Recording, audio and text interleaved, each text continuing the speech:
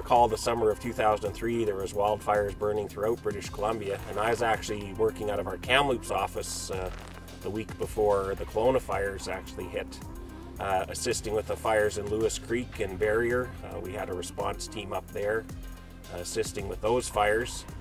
And, you know, I'd heard about the fire starting at Okanagan Mountain Park and that it was spreading towards Kelowna.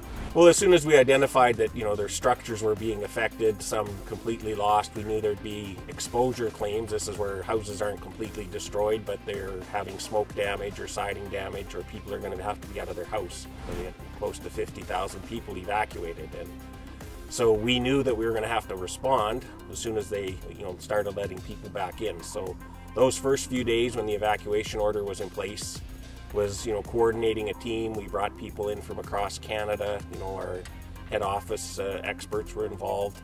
Other adjusters that have been involved in catastrophes and wildfires were brought in, you know, in anticipation. It was certainly a very stressful time, and I think, you know, once they realized that they were covered by insurance, it was going to be a process, but, you know, we were going to be there to help them rebuild their house, you know, buy their furniture and get their lives back in order.